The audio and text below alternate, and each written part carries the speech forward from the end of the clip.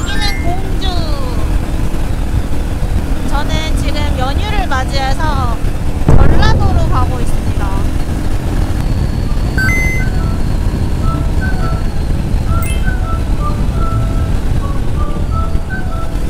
날씨가 너무 좋아요.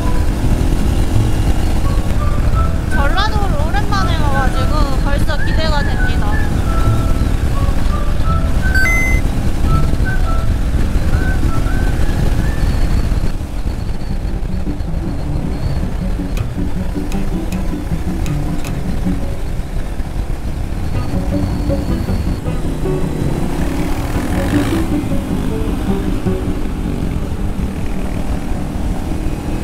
일단 저희는 짜장면을 먹으러 가려고요. 너무 쉼없이 달려왔어요. 130km 정도를 쉬지도 않고 그냥 막 왔어요. 맘에 드는 식당이나 카페가 안 보여가지고 그냥 계속 지나쳐서 오다가 결국 공주까지 왔네. 그래도 오늘 연휴라서 걱정했는데 국도라서 그런지 몇몇 구간 제외하고는 그렇게 막히진 않더라고요.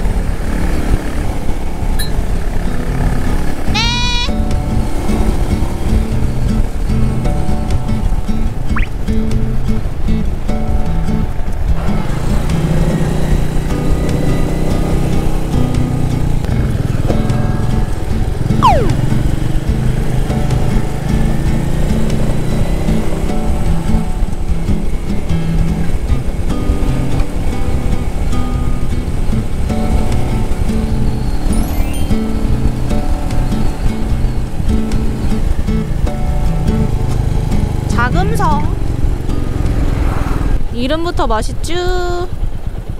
네, 좋아요 좋아요.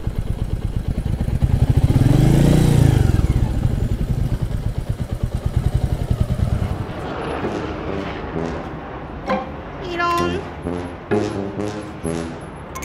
그래도 맞은편에 장촌로가 있었어. 진짜 아저씨들 오토바이다. 오, 제대로 찾아왔구만.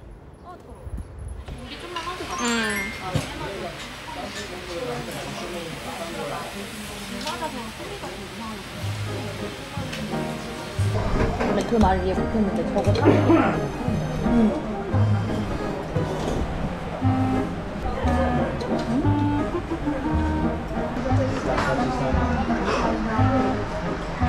오. 막 맵지도 않은데 막 되게 매워.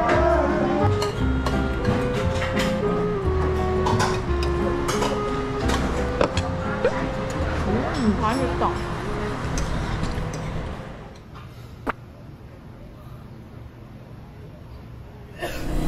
자, 저희는 이제 공주에서 다시 전주로 67km 달려보겠습니다. 화이팅! We were bike dirt tires on paved concrete on the right roads. Had the wrong wheels, but I see you back in town. Same shortcut jeans, my head still spins, my heart still feels like riding a bike. Just you and I down a long back road, your brown hair blowing in the wind like it did back then. All those teenage summer nights when I love you. 이따 갈게. 오케이. 괜찮아. 갑니다.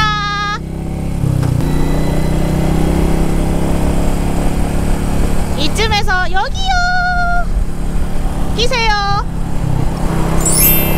기다려줘서 고맙습니다. 재밌다. 길 너무 좋다.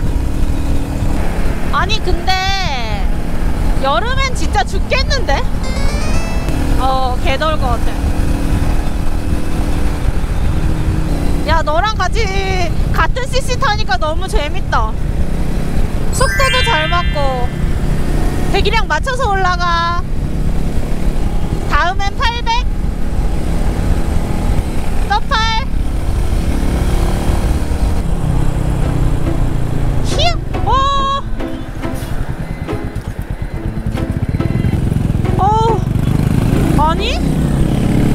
저 버스가 근데 잘못했어. 여기가 입영하는 데인가봐. 논산. 이제 군인 동생들 이제 열 몇 살 차이나. 나랑 10살? 10살 차이 난다. 군인들. 이런 씨. 군인 아저씨, 군인 삼촌, 군인 친구, 군인 동생, 이제 나중에 군인 조카.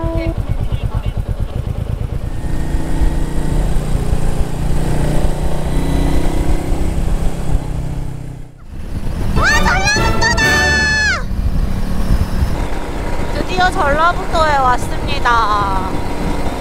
멀 줄 알았는데 의외로 길이 되게 잘 돼 있어가지고 엄청 수월하게 왔어요. 강원도 가는 길보다 더 마음에 드는데?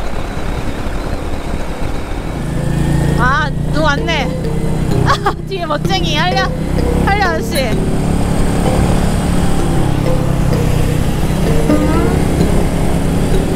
아저씨가 인사 안 하는데? 우와, 저수지 옆에 봐봐. 오른쪽.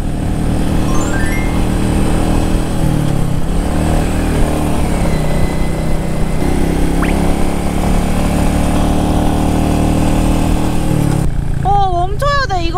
이거 완전히 멈춰야 돼. 야, 진짜 미쳤어.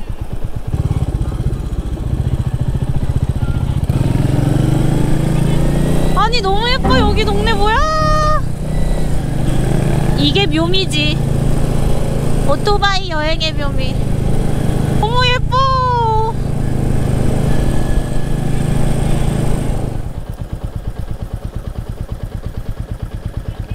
좋네. 예쁘다.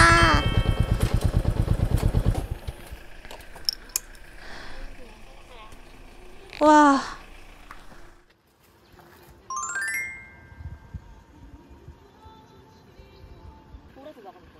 와, 여기 진짜 예쁘다.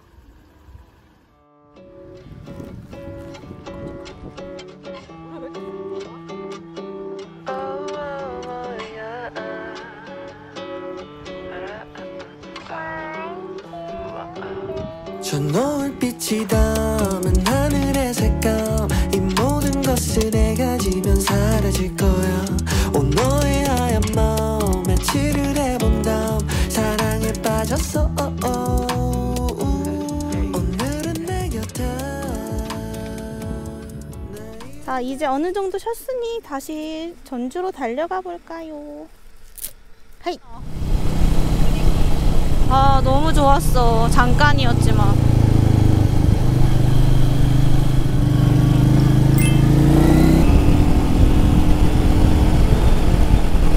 잠바를 안 잠갔다.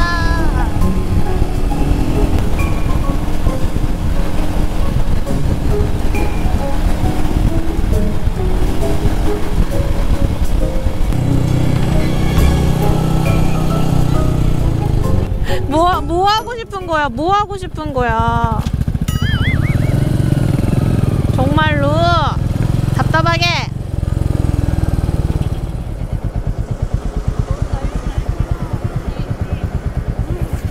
자크 잠궜다. 응.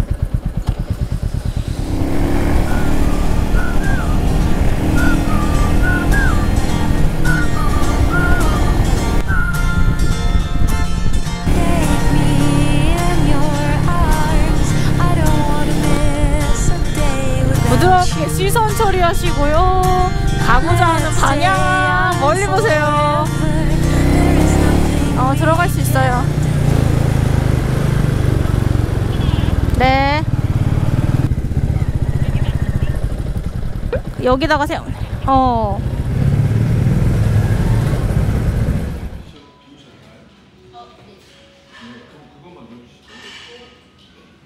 여기 좋다. 간단하게 음식 해 먹을 수도. 뭐야? 소화기? 괜찮다. 우리 둘이 지내기 딱이네. 아니, 어떻게 앞머리를 좀 어떻게 할 것 같아.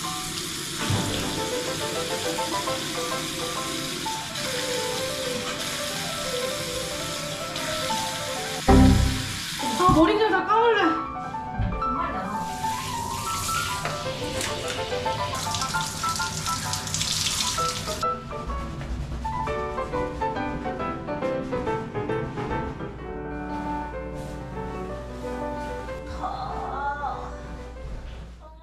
오랜만에 앞머리가 살아있군. 안녕하세요. 저희 한옥마을 가주세요. 안녕하세요. 모자 써? 햇빛 진짜 세다. 귀여워.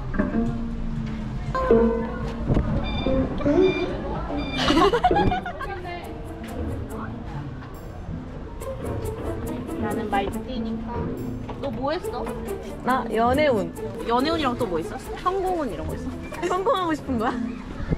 연애 필요 없어. 언니 말띠야? 응. 그래서 오토바이를 좋아하는 거야?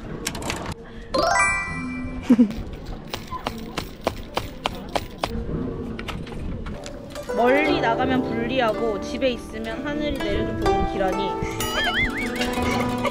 집에 있으라는데? 집에 가야겠다 언니. 집에 가야겠다. 가자. 잘 가. 이렇게 핀 건 처음 봐. 꽃다발 말고.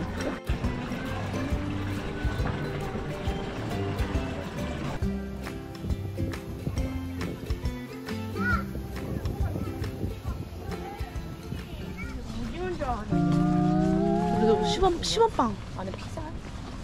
뭐 치즈 있는데? 먹어볼까? 그러니까 맛있을 것 같아. 일단 길거리야를 먹고 시작하자. 너무 기대돼. 진짜 맛있어.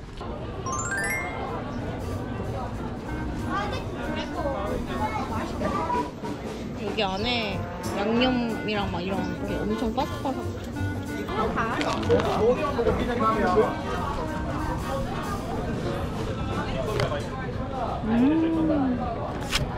경기장면.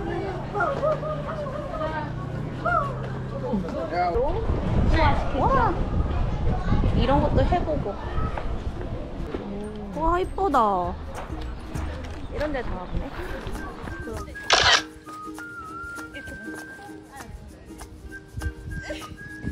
그럼 얘를 좀 더 낮추자. 됐지?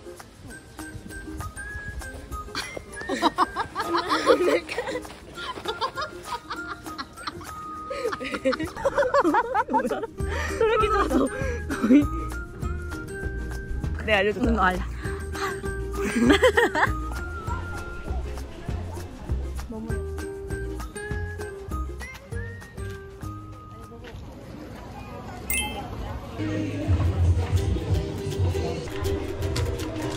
여기 한 번만 더. 토끼.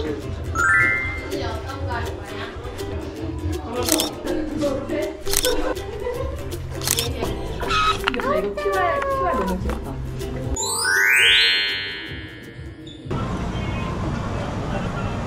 유튜브예요? 아니요? 그냥 찍는 거예요. 구독과 좋아요 알림 설정까지 얘기할 뻔했어요.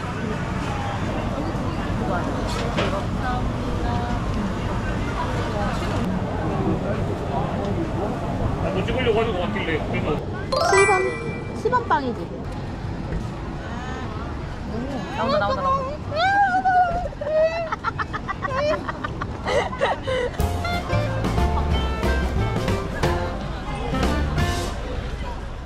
저희는 에피바로 가고 있습니다. 진짜 쌍화탕을 팔아. 계란 후라이 말고 계란. 얼음에서 약간 냉장고 냄새 나는. 맞아. 가보고 싶었어요. 죄송해요.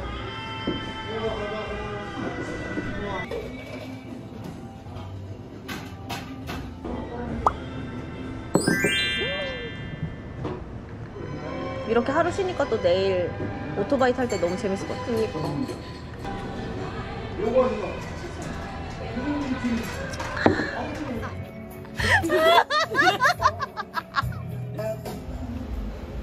여기가 맛집입니까?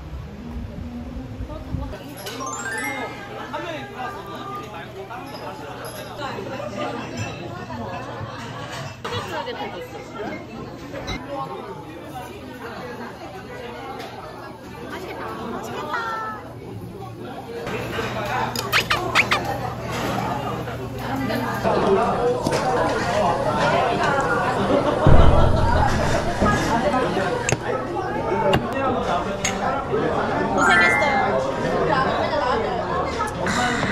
내가 빨아볼게. 홈클렌싱으로 이렇게.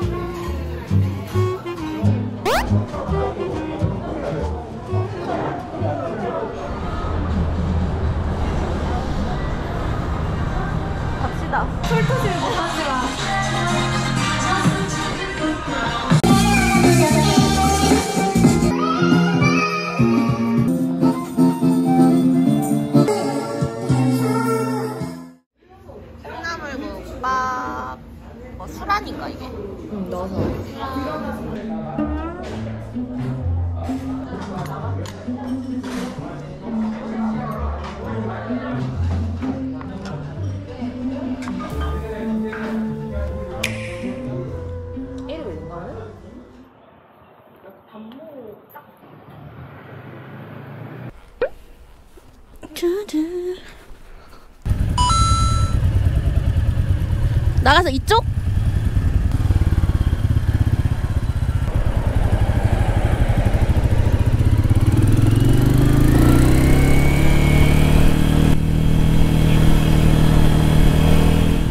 네.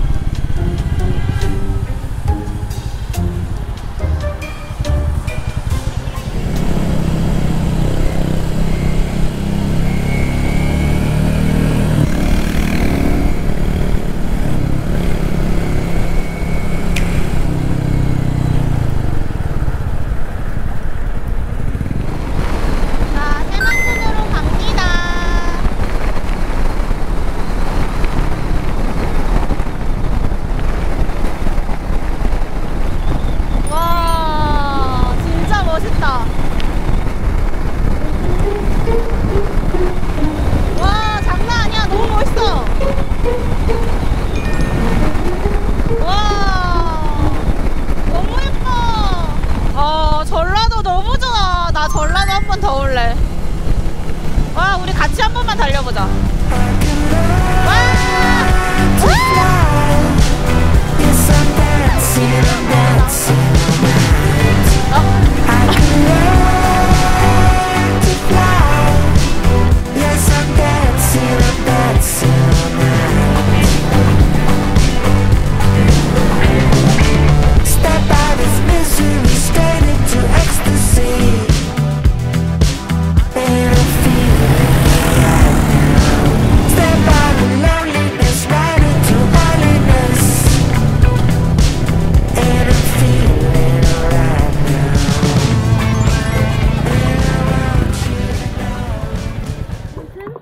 주차 성공.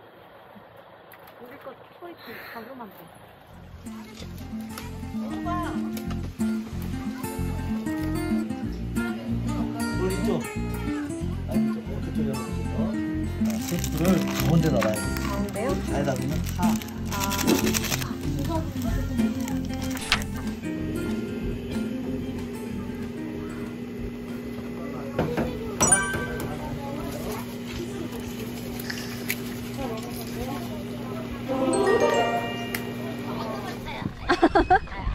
아이고 아이고.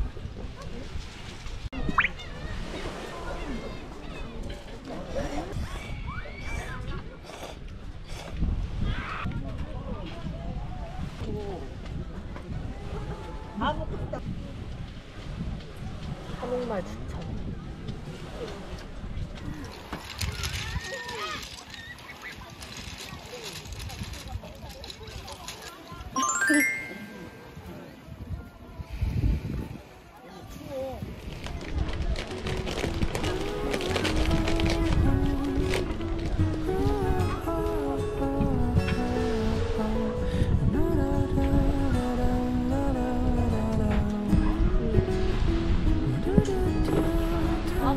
집에 갈 땐 좀 춥겠지?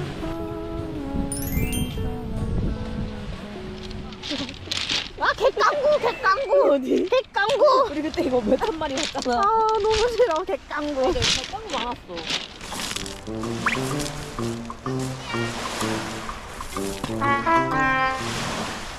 이랑 수평되게 이런 거. 끝난 느낌.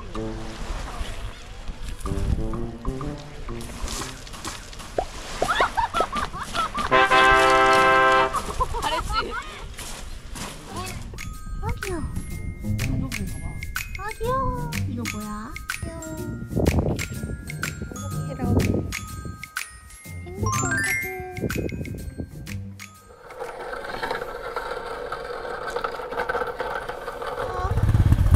이제 저희는 다시 전주로 돌아가서 삼겹살을 먹어볼게요.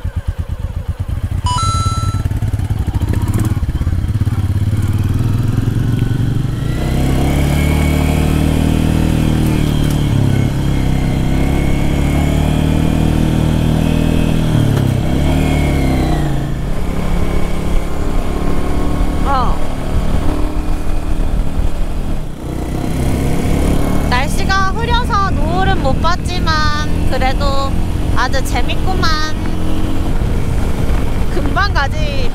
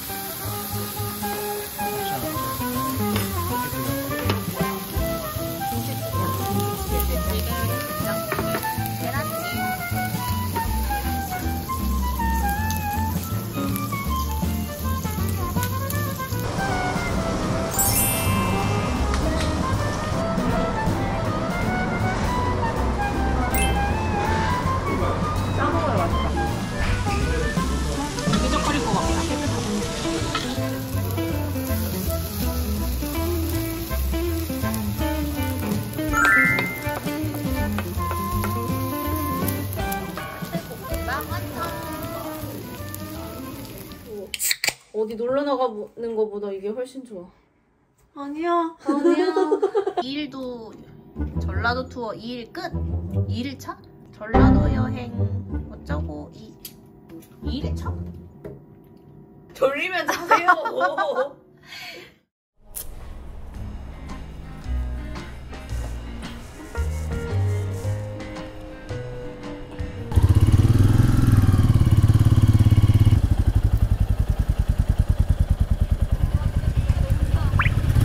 이런 달리면 돼요. 저희는 이제 전주에서 다시 올라갑니다. 인사 한번 해주세요. 지금 몇 분? 한 3시간 반 정도 걸릴 것 같아요. 열심히 달려봐야지. 가자! 시동 꺼졌쥬!